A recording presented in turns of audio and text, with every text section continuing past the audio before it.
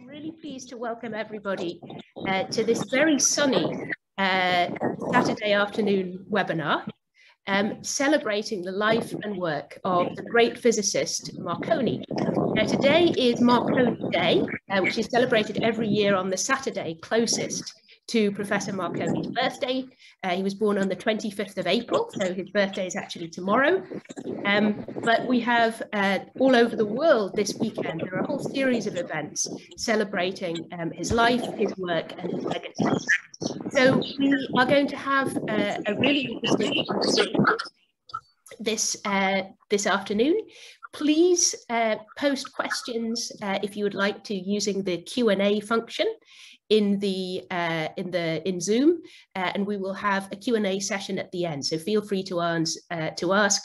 Everybody is invited to contribute. So first of all, what I would like to do is to introduce myself. So I am Dr. Alexy Karenowska. I am based at Magdalen College, where I actually am right now in Oxford, and I also have a group in the Department of Physics, and I work actually on radio and microwave physics. So the work of Marconi is particularly close to my heart, and also to my activities in the lab. Now, we also have two very special guests, Professor Livio Spinelli, who is— Good morning. Good day. So Professor Spinelli is joining us from Rome. I will actually just stop sharing my screen here so that you can see us all a little bit larger. So Professor Spinelli is joining us from Rome. Yes. Where one moment, my friend is coming. We will. So today is a very busy day in Rome for Professor Spinelli, because there are a whole series of events that have been celebrating Marconi and his legacy. So Livio, you have been in the Vatican this morning, is that right? Yes, yes. We have since many years with Princess Elettra very good connection with the Vatican radio. But today this was a special ceremony for the 19th celebration of Radio Vatican made by Guglielmo Marconi. This was a very special event, and the relations of Marconi with the Vatican is not really known among the Marconi biographer. Above all, the last 7 years of the life of Marconi, almost nobody knows about his researches on microwaves, because his research center was in Santa Marinella, in my town, nearby Rome, and unfortunately, in 1944, his laboratories and his Marconi Tower was destroyed by the Germans. But it happened to me to find some information, some details information in Santa Marinella, but also in London, in some archives of the Marconi company. That's amazing. So shall we? I'm really excited to hear the story of Marconi and microwaves, and in particular the connection to the Vatican. But I wonder whether we might just introduce our third panelist here this morning. So Roger Michel, who is the Executive Director of the Institute for Digital Archaeology and is our man in America. So Roger, would you like to explain to the audience where you are right now? Yes, hello, good afternoon, Dr. Karenowska. I'm actually at Marconi Beach, just a few miles from the wireless station where that first transmission was made in 1903 between President Roosevelt and King Edward of England. The first message was something along the lines of, I wish to extend on behalf of the American people most cordial greetings and best wishes to you and to all the people of Great Britain. So I'll echo Mr. Roosevelt's sentiments and wish everyone in England today a good day. Happy to be here on Marconi Day. Great to see Professor Spinelli and you. It's amazing to be at this spot because there's something timeless about the coast, about the ocean, about the water, and it brings you right back to that day more than 100 years ago when history was made here. It really was the day the world got smaller. You look at the vastness of the ocean and you think about the effect on people's sense of space and time that Mr. Marconi's extraordinary invention created. Suddenly you could whisper into a microphone in Wellfleet here and be heard all the way over in Buckingham Palace. So it's an interesting contrast to be here, and great to be here with you both. So let's explore that a little bit further. So I think that one of the things that we would like to do today as part of this celebration is understand the different dimensions of the contribution that Professor Marconi made. So on the one hand, they were international. So he changed the world in a way that was incredibly profound and very far-reaching. Right the way across the globe, his inventions had an enormous impact. But he also had a very particular local impact in certain places. And his story is tied to the story of Wellfleet, where Roger is right now. It's tied to the story of Rome and the Vatican, where Professor Spinelli is now. And it's also tied to Oxford in some interesting and perhaps not so well-known ways. So I'm going to start sort of stimulate a little bit of conversation I'm going to share some slides here. So first of all, I want to introduce a little bit of the broad story. So as Professor Spinelli was explaining, there are big celebrations today in fact all over the world, but in particular in and around Rome, around the Vatican, and around Santa Marinella. Now, Professor Spinelli, Marconi had a laboratory actually inside the Vatican, or a radio laboratory right there. That's right, isn't it? Well, Marconi, the birth of microwaves is an amazing story, because in 1929 and in 1930 there were already in Paris meetings to buy and sell frequencies, but on that time nobody was carrying our microwaves. In 1930, Marconi wrote to the CEO of the Marconi company in London, informing him that he had decided to start studying microwaves, and asked the CEO of his company to get some money to start the researches. And I read the answer of the CEO to Marconi. This was something like a joke, because the CEO wrote to him, dear Mr. Marconi, you know that microwaves are useless. Therefore, if you want to play with microwaves, you have to use your pocket money.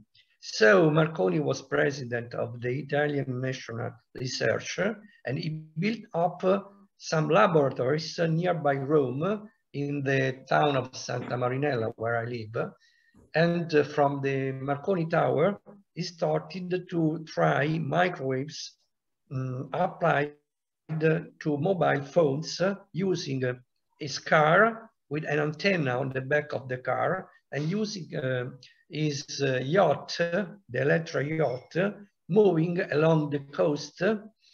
And he was able in 1933 to build up the first microwave link, telephone link between the Vatican town and the palace of the Pope in Castel Gandolfo. That's remarkable. Yes. You really think so? So just to fill in a little bit of background for people, I think we associate Marconi with radio. I think everybody thinks of him as the pioneer in the production of radio systems, which of course he was, and we'll talk a little bit about the background to that in a moment.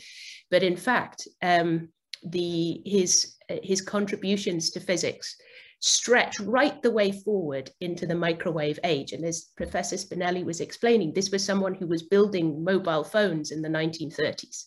you know, which is fairly extraordinary. A full 60 years before that technology really became, before, you know, the time that we really think that technology was kind of invented. What we'll do, so I first of all want to highlight also a very special guest who is with us in spirit, Principessa Elettra Marconi, so the great Marconi's daughter.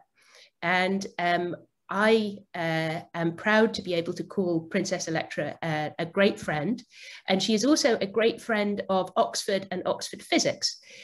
So Elettra has visited Oxford many times, I think first with her father when she was a child. Marconi collected an honorary degree here in Oxford. And more recently, in connection with the deposition of her father's archive, there are many physical objects that now live at the History of Science Museum on Broad Street. And I would really encourage those of you who are local to take a look there once the museum reopens on the 18th of May. And we will be having a special exhibition about the life and work of Marconi, which we will say more about a little bit later on. And also there is a massive paper archive, which is deposited in the Bodleian Library in Oxford. And contains an awful lot of really interesting information about Marconi's connections to the United Kingdom, because in fact the development of the Marconi company is a story which is perhaps surprisingly to some people very closely tied to the history of the UK, to the UK rather than Italy. So what I would like to do first of all actually is just to play a short message that Princess Marconi recorded this morning. She's had a very busy day so far and will continue to have, I think, with Professor Spinelli. But I know that she wanted to greet everybody who is listening in from Oxford on this special day. So I'll play that now before we go any further. Dear Professor Alexy Karenowska and dear friends in Oxford, you are celebrating my father, Guglielmo Marconi, and his experiment with microwave, applied to mobile telephones, to radar, and to TV. I wish to see you soon in Oxford and looking forward to see you very soon. Elettra Marconi. That's wonderful. And you can see on the slide here, so I wanted to stress that Professor Marconi's passed on his love of physics and enthusiasm for technology to Princess Elettra. And there is on the slide here a photograph from a recent visit to Oxford Physics with Professor Radelli in the Department of Physics. And we are touring a laboratory which is dedicated to the development of cutting-edge instrumentation.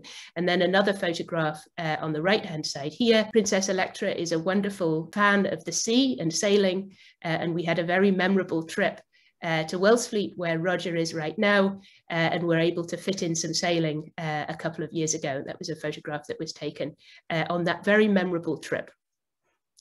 So I want to say a few words, just to return to the science for a moment, about what radio actually is.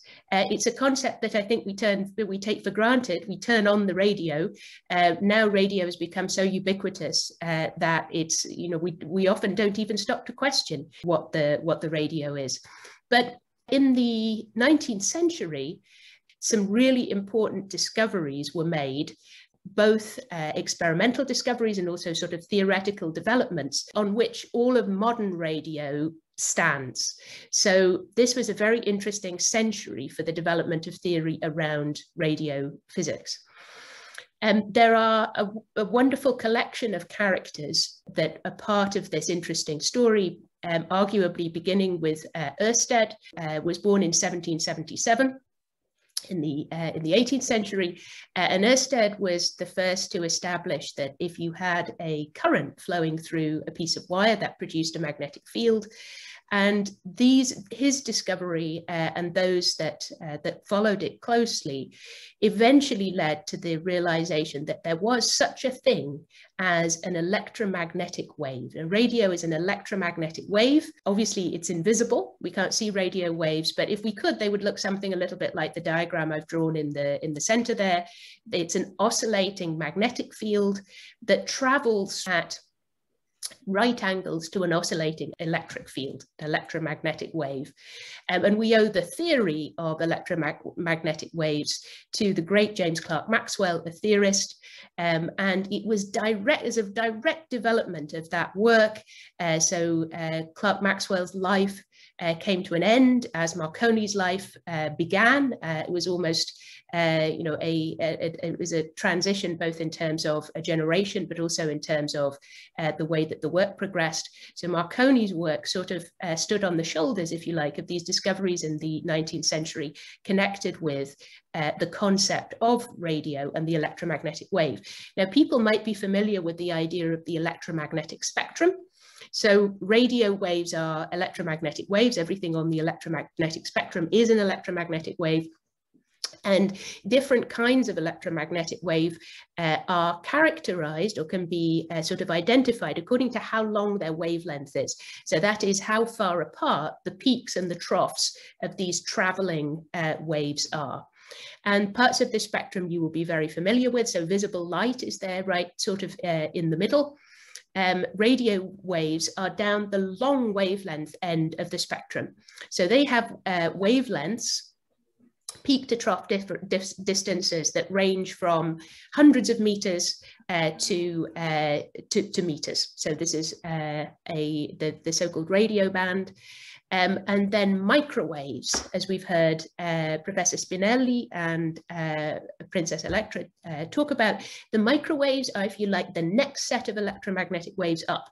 So these are waves that have shorter wavelengths, and they are used in a whole range of interesting applications, from microwave ovens to mobile phones to radar. And we'll hear a little bit more about that later. So I think to get a flavor of how important Marconi's work is, it's helpful to sort of think about what wireless communication was like around 1900 when the young Marconi was working. Now, wired communication was already quite sophisticated by 1900. So people there was a telegraph system, which was international. So this was a system whereby electric signals traveled along a system of cables, just like telephone cables, as we have, that we still have hanging around here today. And there were stations that transmitted coded messages along those telegraph lines. And that was quite sophisticated. But once you started to look at wireless communication, so when you needed to transmit a message in a context where it was not possible to attach a piece of wire to one end and have somebody waiting at the other end with another piece of wire, things were not great. Okay, so there were a number of technologies that were available, but essentially, they sort of boiled down to either taking a message physically or transmitting a message over a line of sight. So, some examples would be, by horseback. So you could, of course, give a messenger a message. You could put him on a horse and you could send him off.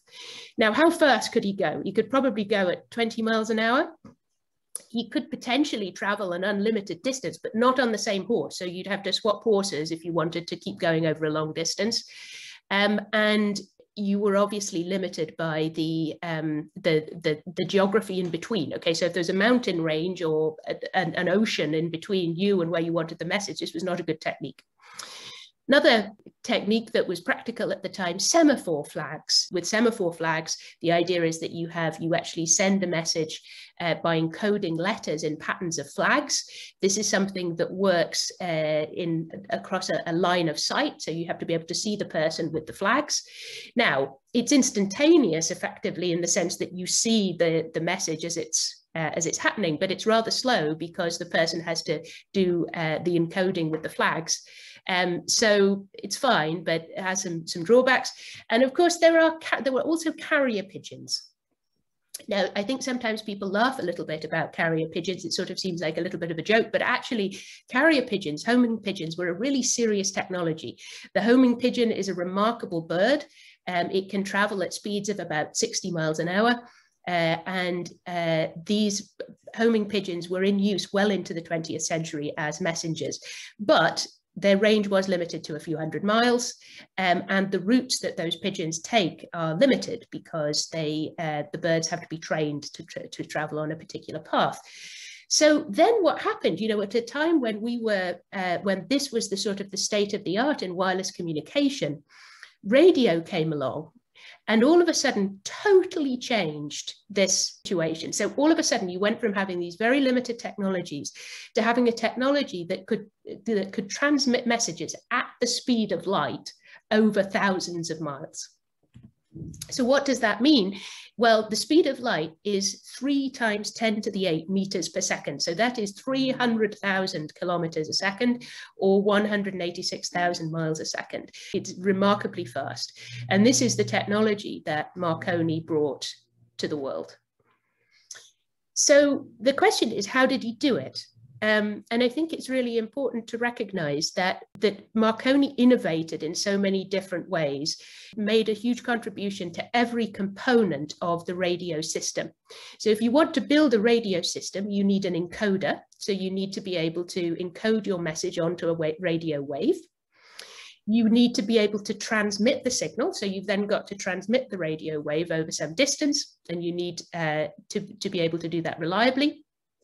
You then need a receiver at the other end, and you need a decoder. You need to be able to retranslate that signal from the radio domain into an audible domain, or whatever, using, you know, into whatever medium you're able to use to read the message. And in all of these areas, encoding, transmission, reception, and decoding, Marconi made a huge contribution at the turn of the 20th century. And he was a very, very skilled experimentalist. I don't know, Professor Spinelli, do you want to say a little bit about this? So he had a real knack for making practical things work. Yeah, it was amazing, because on that time in Italy, nobody trusted this young boy playing with wires and rings, because on that time he was living in a farm and there was no electricity. Therefore, he had to make batteries by himself, and almost everybody in his family and the other families thought that it was a bit strange boy.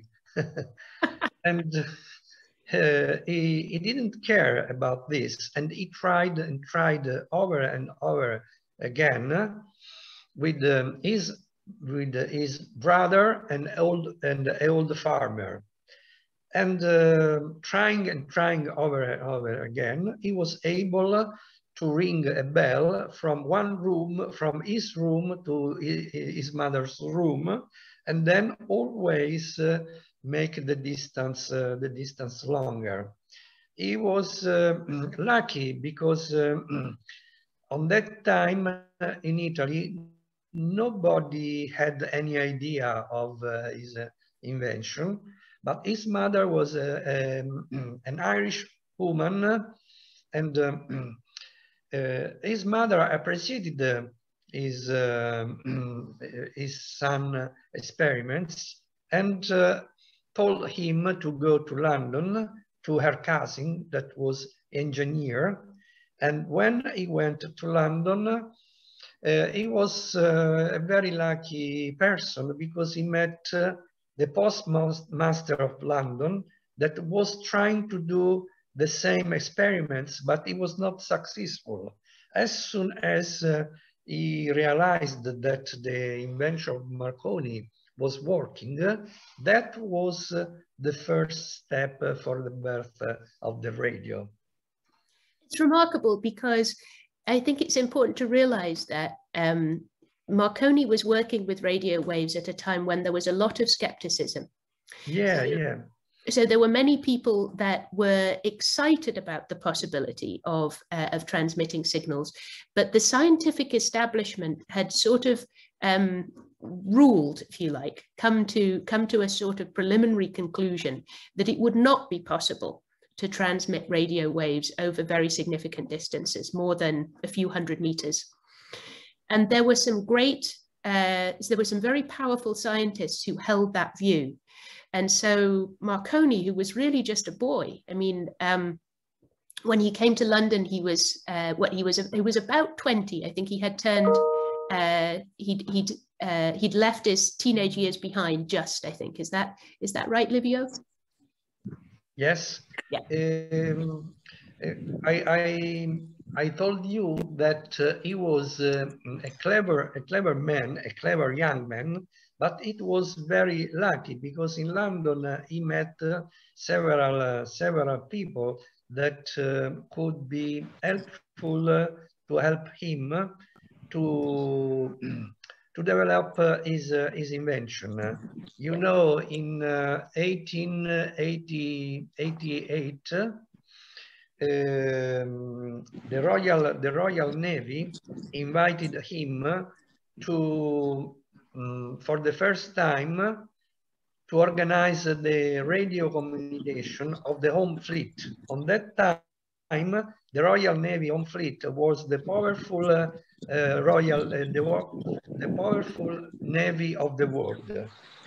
After these Marconi transmissions, the day after in London, there were newspapers that says, shame, it's a shame because the communication of the Royal Navy in the hand of an Italian.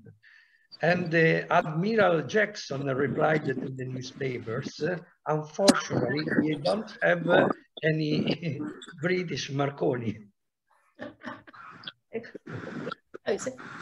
Dr. Karenowska, can I jump in for a second here? Of course. You know, it's an interesting thing to talk about, the resistance of the scientific community to innovation.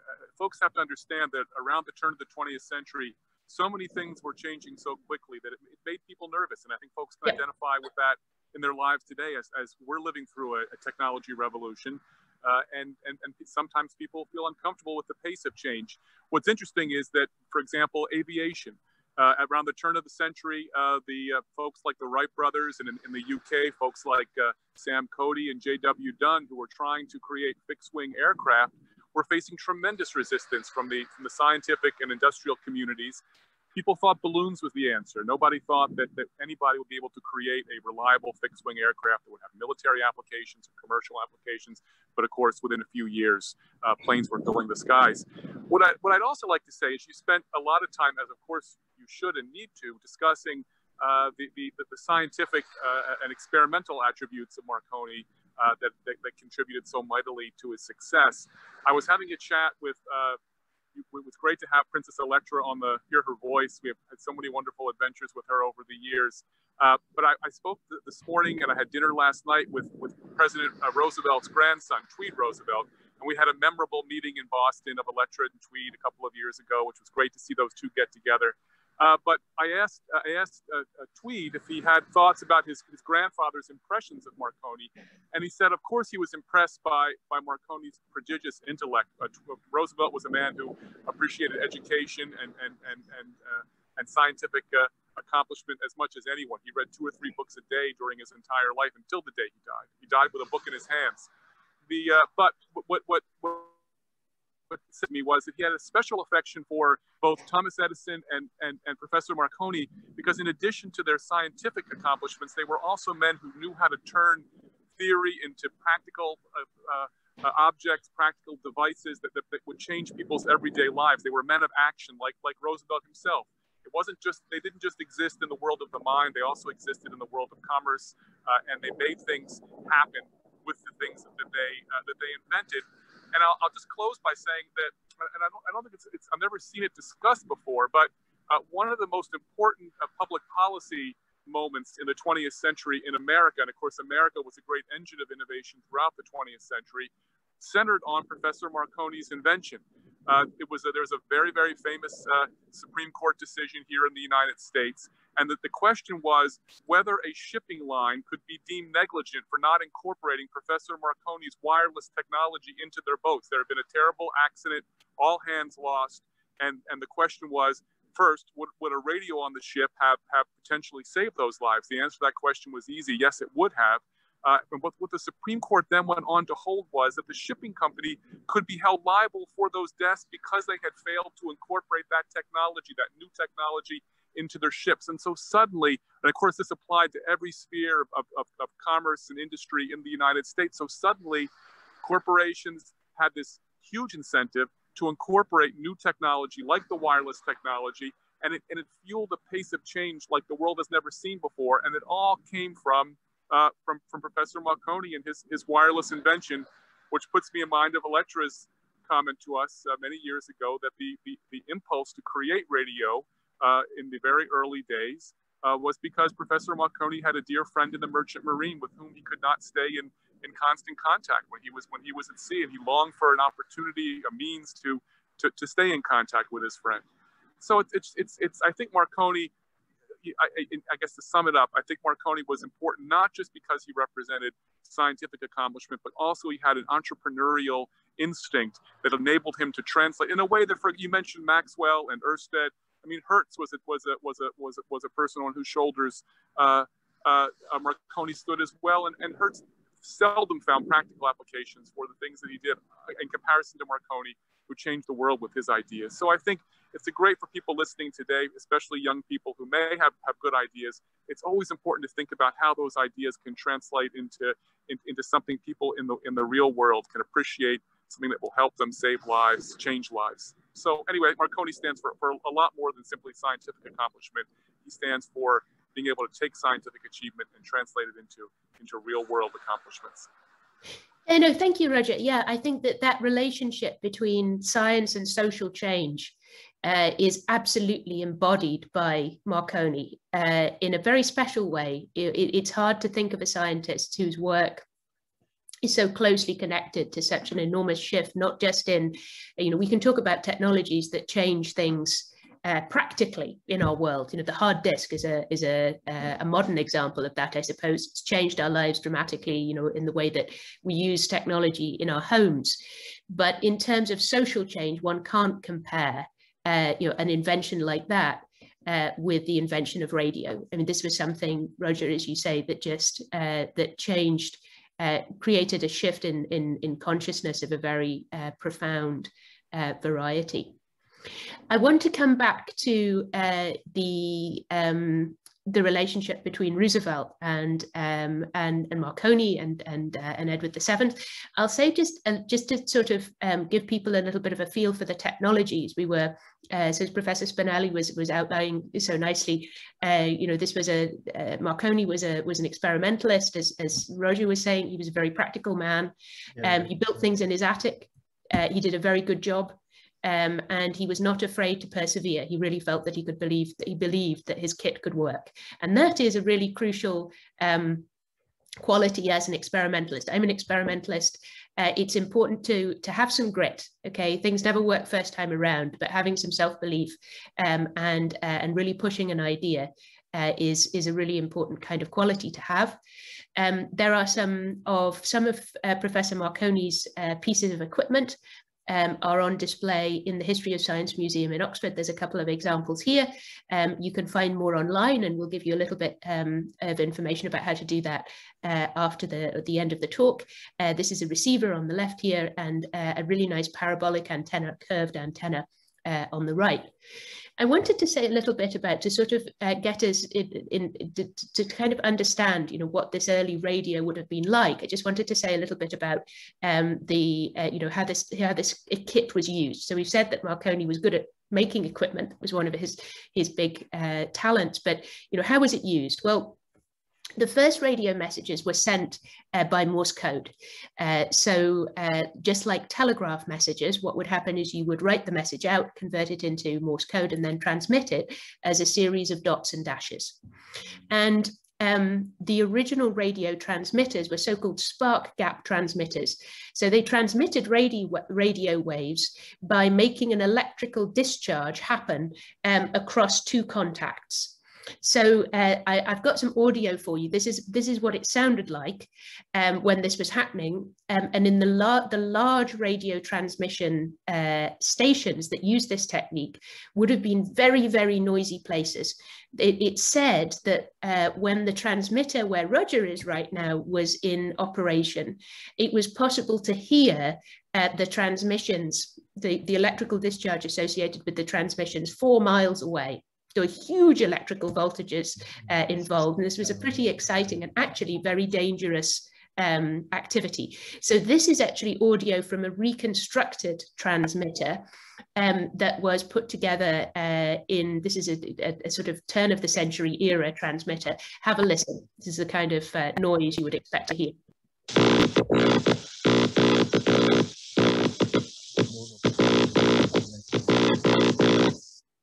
So that's a Morse code message, and that noise would have been extremely loud from the big transmitting stations.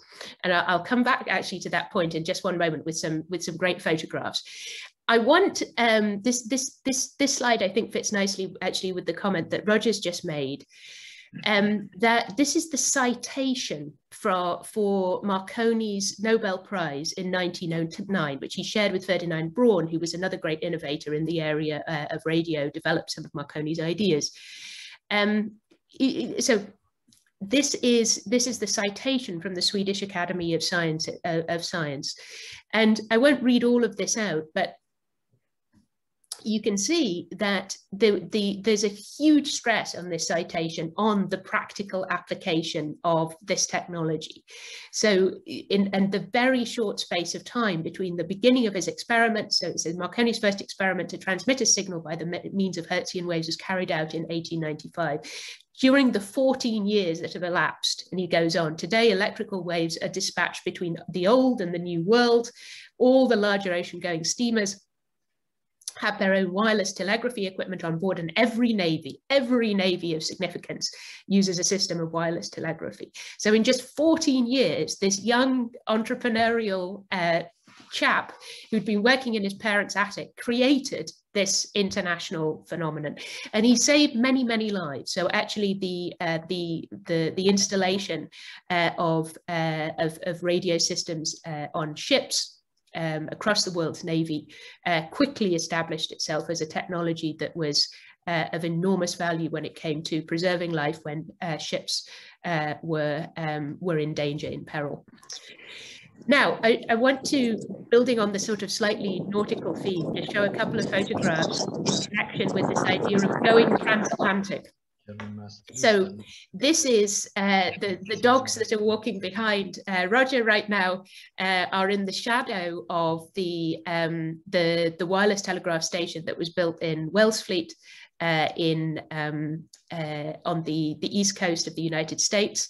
And this was the transmission station that was used in that famous 1903 transmission between Edward VII and President Roosevelt, which established the viability of two-way transatlantic transmission of messages. People had before, or Marconi had prior to that date, sent messages like an individual letter, for example, one way. But on that special day, the 19th of January, 1903, this iconic message was sent. So here is a picture of Professor Marconi and his telegraph station. Those are the huge radio antennas which were built on this very exposed area of the East Coast. And on the right-hand side there is the capacitor bank that was used at the transmission station, and you can see at the top that there is a gentleman sitting on some scaffolding above the technology there. This was a very extraordinary electrical installation. And so here were the messages that were sent.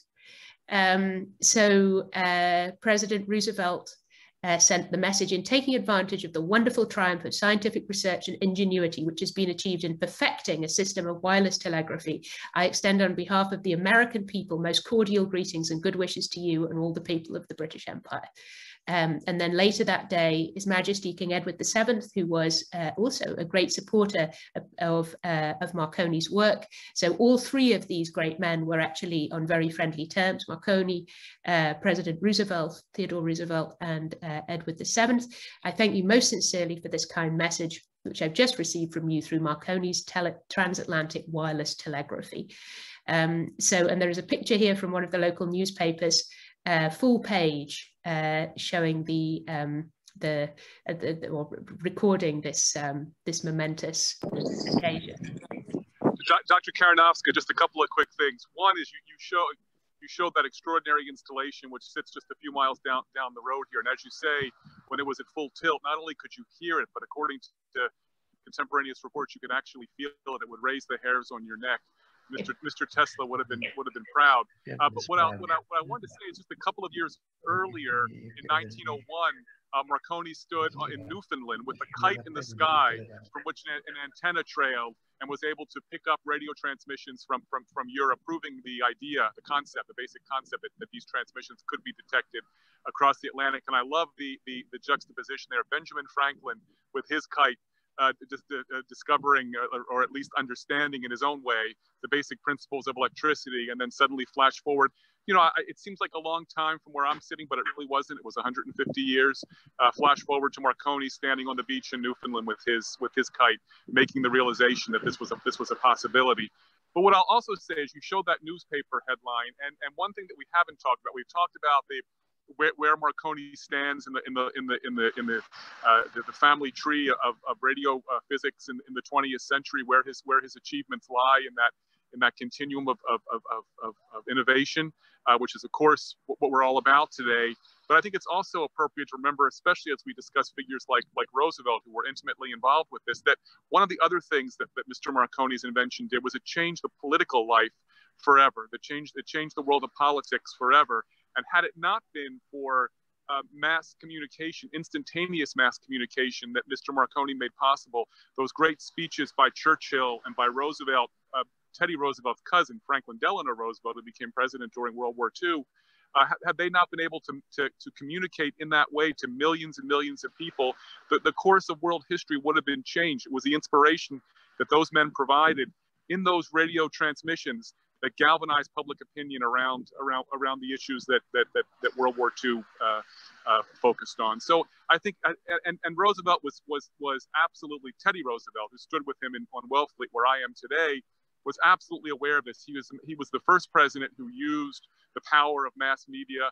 In those days, it was telegraphy to political advantage, and he saw immediately what the political opportunities were in Mr. Marconi's invention, and indeed he was proven correct by the events that transpired thereafter. So I think it's when we think about how Marconi changed the world, it's not just the technical innovation. Certainly that would have been enough. Had he only accomplished that, had he only saved all of the millions of lives around the world that radio transmissions have saved, that would have been enough. But what he did in terms of changing the way people communicate and the way that mass communications has shaped political thought in the 20th century, I would suggest that's an accomplishment of co-equal importance. Absolutely. It's really thought-provoking. Thank you so much, Roger. So I want, just in the last few minutes, to say a little bit as well about Marconi's contributions to other areas of physics, and in particular to microwave physics and radar, as Professor Spinelli has already actually enlightened us a little bit in the context of our earlier discussions. So radar, which stands for radio detection and ranging, is a technology that people have probably heard of. We hear about radar systems used at sea, radar systems used in the context of air traffic control in the air. Radar is a technology which was developed relatively recently, so beginning around about 1930. And this is a technology that Marconi and the company he founded had a huge role in developing, both in its early stages. So the early radar used radio waves, so similar kind of, so high frequency radio waves. And then as the technology became more developed, radar systems started to use microwaves, and that making that transition from radio wave, low frequency radar to high frequency radar, it was a very important one technologically, and one that Marconi had a significant role in. So there are a couple of pictures here that actually Professor Spinelli might want to sort of say a little bit around. So the first is of on the left-hand side here is there's a little bit of local history here. For those of you local to Oxford, so this is a Morris Oxford, so Morris Motors based in Oxford in Cowley Motor Works. This is a Type T van, and it's been modified by the then Air Ministry actually to have a prototype radar system inside it. And on the right-hand side, you see part of the very important radar system that started to be developed beginning around about 1935. Is that right, Professor Spinelli, in the United Kingdom, the chain? I know that in 1919, Marconi held an important conference in New York to the Association of the Electrical Engineers, and he had in that conference foreseen the radar system. What I know is that after this conference, he had no time to go forward these researches, and when in 1933 he inaugurated the first mobile system between the Vatican town and the Palace of the Pope in Castel Gandolfo. During the day, at some hour in the afternoon, they had very strange noise during the telephone communication. And at the beginning, he was not able to realize why they had such noises.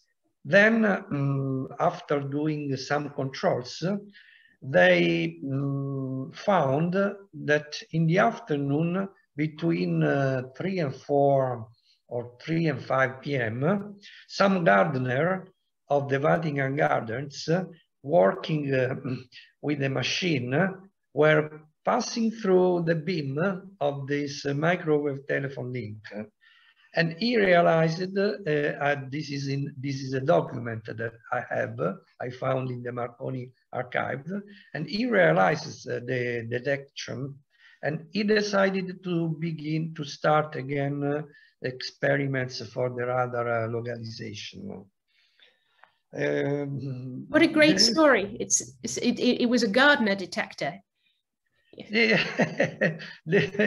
Yes, this is an official document that from the Marconi archive that I found, and this morning when we had the Vatican radio ceremony, I remember this this event that from which the radar was had the birth. Yeah. And I have a lot of documents in my archive, and I'm a bit worried because I am the only one that to have all these special documents of Marconian information.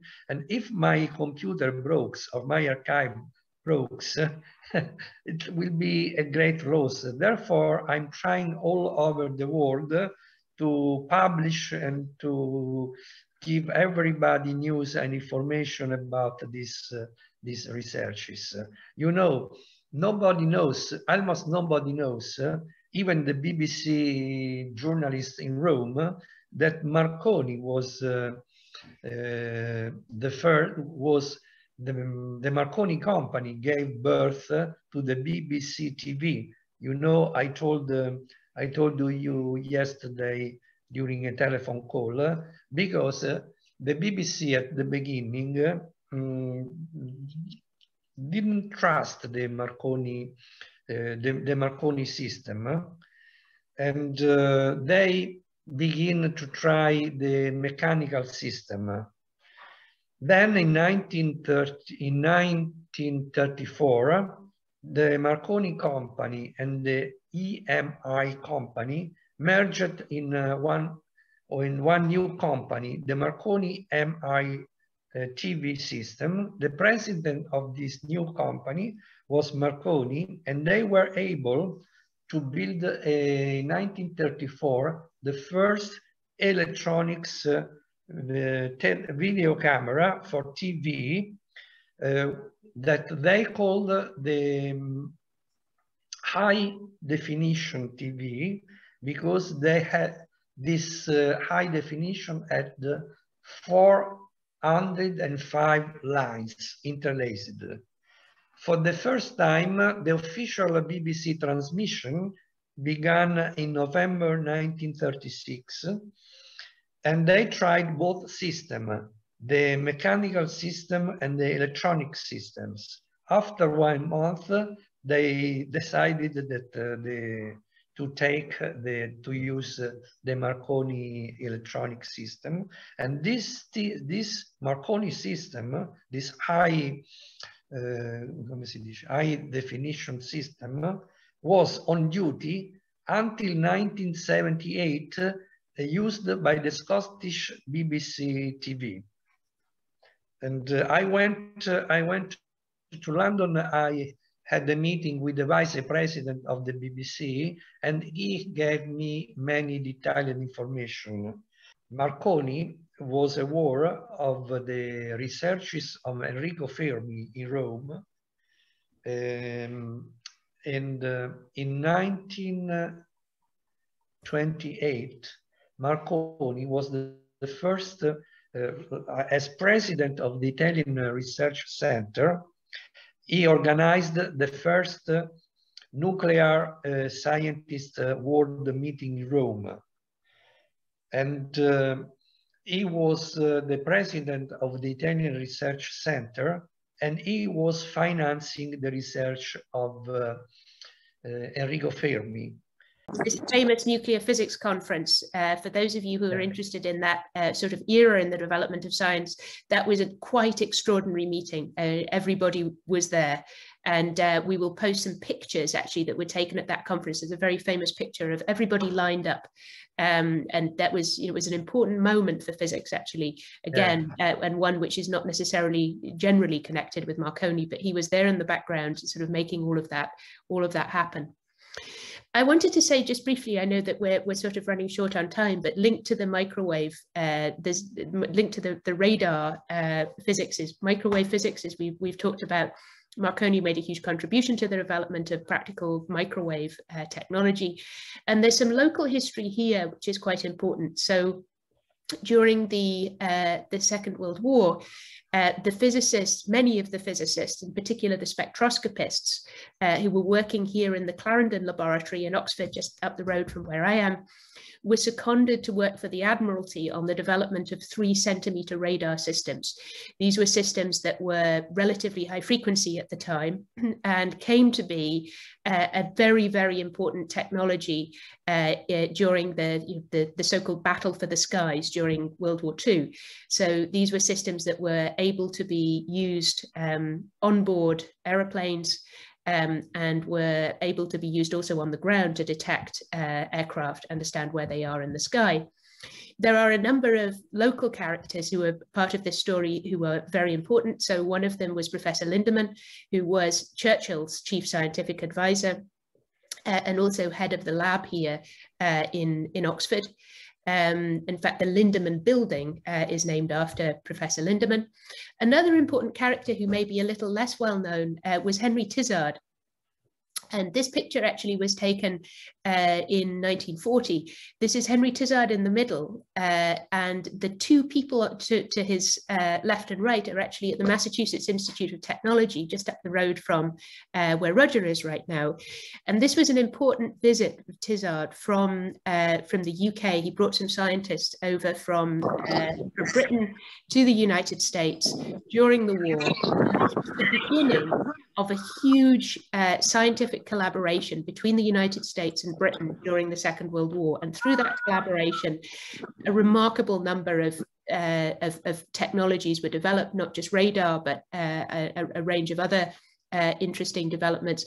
But it was also part of an important scientific diplomatic link between the UK and the United States. It was also actually absolutely instrumental in MIT, which people may have heard of, a very important science institution in the United States, becoming the institution that it is. So the public funding to support MIT was very closely linked to this important part of Anglo-American political and scientific history. And the technology that really took Mr. Tizard over to the United States was that microwave technology. So the development of, he's actually standing by something called a magnetron, which is a device that's used for producing microwaves. And the legacy, this is all very closely related, building on the work of Professor Marconi. It's actually interesting to say also, so as Roger was mentioning earlier, there are these characters that have very important roles in changing through science, or had very important roles in changing through science in the social sphere as well as the purely scientific sphere. Henry Tizard is an example of such a character. He's actually most well known for his contributions to aviation history. So he was someone who was very much behind the developments of aviation technology. And he's also he was also very important in the history of fuels. So he knew an awful lot about the chemistry of high performance fuels. And he was briefly, so he was based in Oxford for part of his career, and he was actually for a number of years president of Magdalen College, where I am right now. So as I say, a little bit of international. Dr. Karenowska, I'll just say very, very quickly that you raised an incredibly important point. People to this day talk about the special relationship, the special diplomatic and political relationship between the UK and the US, and there are many threads that bind us together, especially World War II. But I think the narrative that you're tracing out here, beginning to trace out here, of the intertwining of technical innovation and the relationships between the innovators behind it, was as big, played as big a role as anything in creating that special relationship over time. The only other point I'll add to what you said, and this is something that I know we will focus on in the exhibition at the History of Science Museum to come, but you mentioned the early warning radar system and talked about its role in the Battle of Britain. You can't emphasize enough the extent to which Marconi played a dispositive role in the outcome of World War II. Were it not for those 11 minutes of early warning that those radar stations provided in terms of first contact via radar and then overflight of London, it's incalculable how many additional lives would have been lost, because all of those attacks then would have been surprise attacks, no time to get to safe places, to bomb shelters. This is a massive contribution for which Marconi has received very, very little credit. I think you could make the case that Marconi, given the timing of things and given those tenuous years during the Battle of Britain, before the U.S. entered the war, had it not been for Marconi, public opinion very easily could have shifted against Churchill's approach to that war, and the outcome could have been very, very different. So Marconi played a huge role, and I think that's something that'll be very interesting to explore in the yeah, and scientists generally, I think that there was, people sometimes underestimate the power and the influence of some of these very courageous individuals. Marconi was one of them. Tizard was another, who really, put their necks on the line during a very, these were countries in crisis.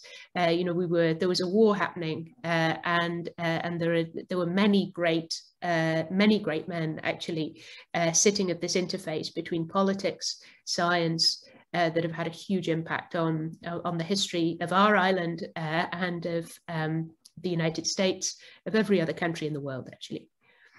So I want to also just quickly make the link and talk a little bit. So you know, I mentioned early on that I myself am a microwave physicist. You know, none of my work would be possible without these early innovations in radio and microwave physics that were driven by Professor Marconi.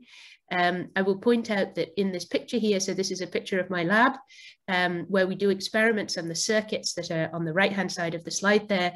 These are tiny little electronic circuits that are made from superconducting materials, where we look at microwave physics in minute detail. So we do experiments that are with very tiny signals, in systems that are cooled to a few thousandths of a degree above absolute zero. So that piece of equipment on the right of the photograph there is something called a dilution refrigerator, which cools systems down to these very, very low temperatures. And then you can see the instrument bank on the left-hand side here. Most of the pieces of kit in that instrument bank are microwave sources. These are the generators that allow us to insert signals into our scientific equipment, and those that aren't sources are detectors. So therefore receiving these tiny signals. And none of this technology would have been possible without, they say, the developments that we've been talking about this afternoon. So I want to end with a little bit of an advertisement. So this is the Marconi van.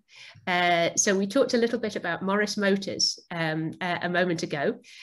This is another Morris Motors vehicle. He was built in Oxford in 1968. It's a Morris Minor Traveller 1000.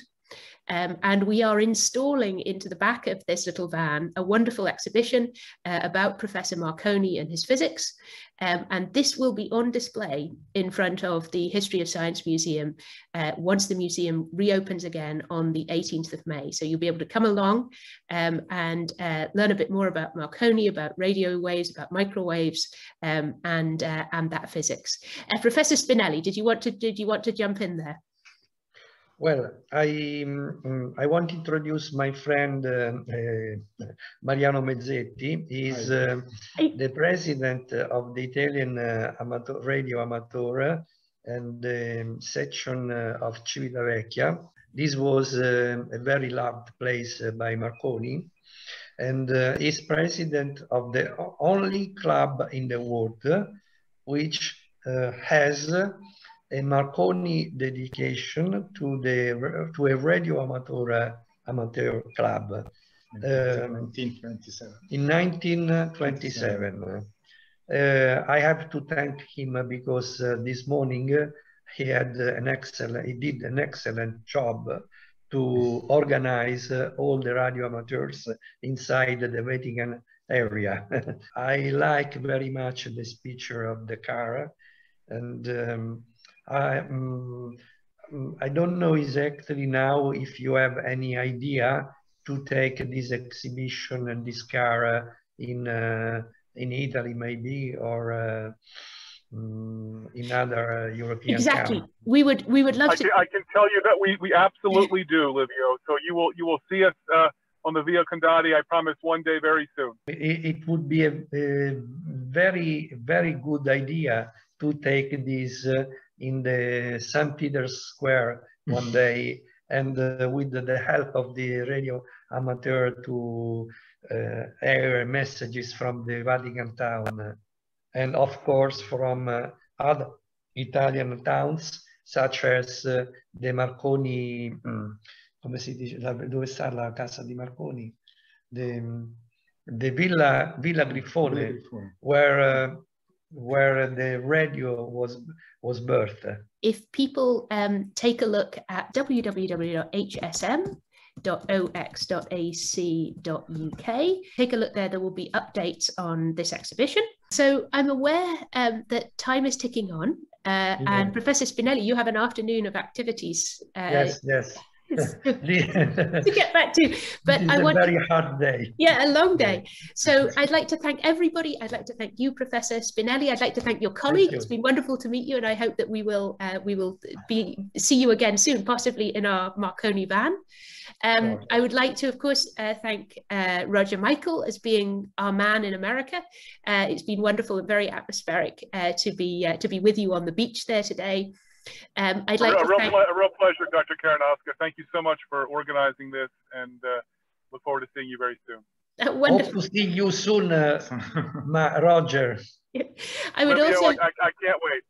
I would also like to thank Princess Elettra, who, as I say, I'm extremely grateful to for being a part of our journey, if you like, and understanding the Marconi, his work, and his legacy. And I'm so excited about being able to see her again soon. And for her to be involved in some of the events that we have coming up. We've been apart for too long. It's very exciting to feel as though the world is starting to re-enter a state where it's safe to move around again. I'd also, of course, like to thank my colleagues in the Department of Physics, my colleagues at Magdalen College, who are part of what will be a really exciting exhibition coming up, and of course our colleagues at the History of Science Museum on Broad Street, who have been doing an enormous amount of work with us to pull all of this together for the opening in May. Okay, so a wonderful afternoon to everyone, a wonderful morning to you, Roger, and to everyone who's listening from the other side of the Atlantic. We'll be thinking of you, and we hope to see you all once again, both online and in person very soon. Thank you so much.